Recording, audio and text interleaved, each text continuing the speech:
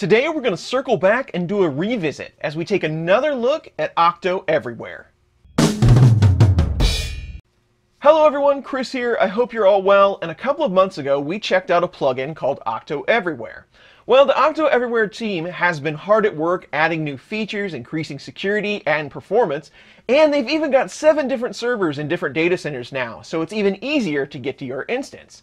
If you don't know what OctoEverywhere is, it's a plugin, again, that you can add to your OctoPrint instance, no matter what device you run OctoPrint on, and then you can access it from any device that has an internet connection. It's very simple to set up, very easy to use, secure, and I thought this would be a great time to go back over it, see what new features they've added. Maybe it'll be more interesting to you now, and I can't go without saying, there is a plan that you can choose to use OctoEverywhere where it is completely free.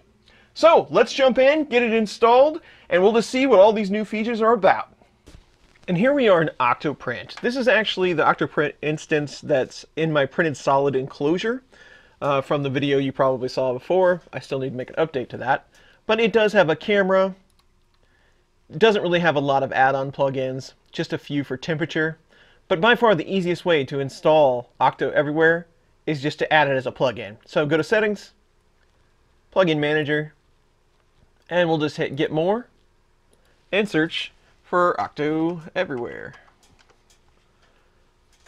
And from here, you can check out the details, the homepage, all that good stuff. And we'll check that out while we let it install. If you want all the ins and outs, how this works, check out this page. I'll leave a link to it. But basically, it's free remote access for your OctoPrint instance. Nothing wrong with that. Once we're installed, we'll close this and restart. And when you restart, you're going to come back to the setup wizard for OctoEverywhere. This is a new feature, makes it even easier to use. So let's go ahead and complete our setup.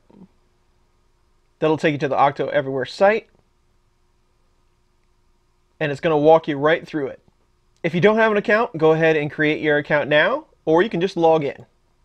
After you have an account, all you have to do is name your printer. Let's call this the Prusa ENC because it's in our enclosure, so I know where it is. And we'll hit Finish Setup. And there it is. There's our new printer, and it already gives us a snapshot from our webcam feed. Let's go add another OctoPrint instance just for fun. Let's add the one that's on my MMU2. Settings, Plugin Manager. We just need OctoEverywhere. After it's installed, OctoEverywhere. Finish our setup. Enter the name, Prusa MMU2. Finish setup. I don't have a webcam over there, but now we should be able to access both of those printers anywhere we are. And just right off the bat, I've noticed from the last time we did the video, the user interface is a lot cleaner now, and you get these webcam shots right on the front page, whether you're using it from a computer or on your cell phone. This is a share from my cell phone right here. It's really clean, easy to use. And when using any service like this, you should always be concerned with security. OctoEverywhere is very secure. In fact, they put together a lot of documentation, even a video, to show you how it all works. Just follow the usual rules that you would on the internet. Good passwords, better yet, use an account through one of the giants like Google or Microsoft, and you're going to be even better off. But if you want to take a look at that doc, it's all right here in one of their blog posts, and I'll leave a link to this as well as a video.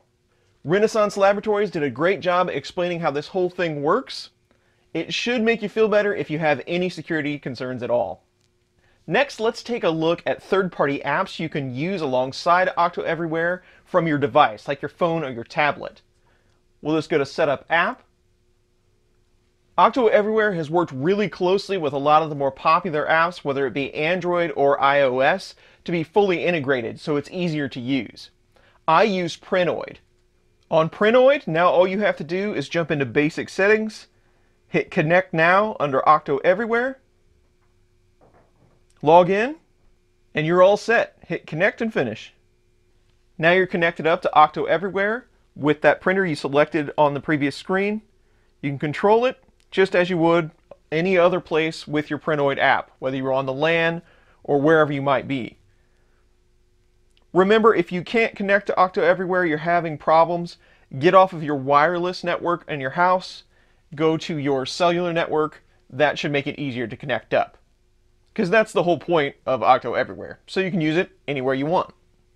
Of course, you don't have to use a third-party app. You can just go to the OctoEverywhere site and hit connect to whichever printer you want to connect to. And that'll take you right to the OctoPrint page. You can log in and use OctoPrint like you would from any other device. Now, I do find OctoPrint to be kind of hard to use on your phone. It's pretty small, but you could always go with that Touch UI plugin that's going to make it a blockier version so that it's easier to hit the buttons from your touchscreen. So you can do it whichever way you want, but the whole point here is it's much easier to get everything connected now in the newer version of OctoEverywhere. You can also still share printer access. You definitely want to be careful with this, but you can send a link to one of your buddies and they can control your 3D printer. If you have an app that's not directly supported by OctoEverywhere yet, you can set it up with this third-party app connections down here. All you have to do to allow them to share your printer is grab this link down here and send it over to them. Again, just be careful.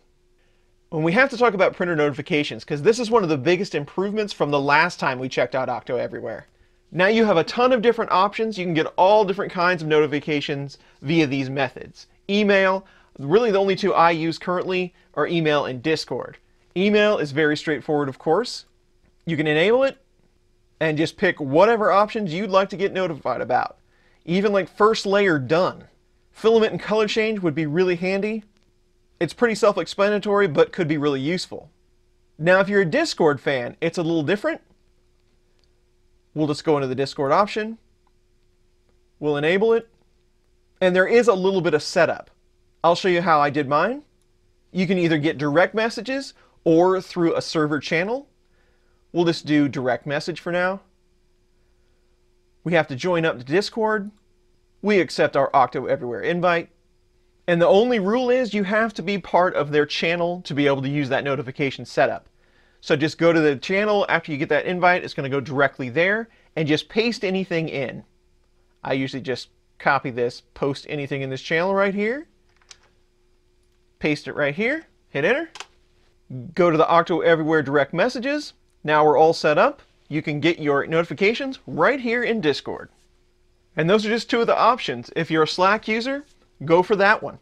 But this has been greatly improved. You can now get all the crazy information you need about your OctoPrint instance wherever you're at.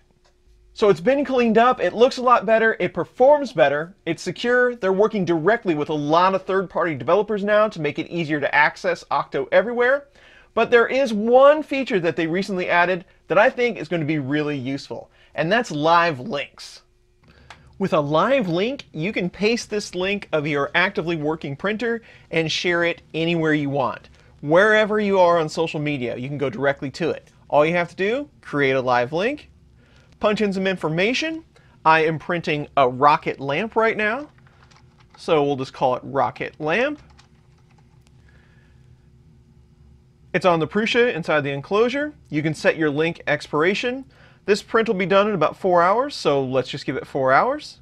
Advanced details, you can share the link to the model you're printing and the filament you're using, so we might as well do that. Here's the rocket lamp that I'm printing, and I'm using Jesse PLA Blue Ice. Create live link. You can copy this link, send it to whoever you want to be able to preview your printer. You can even add and edit your social links down here if you want to share them directly.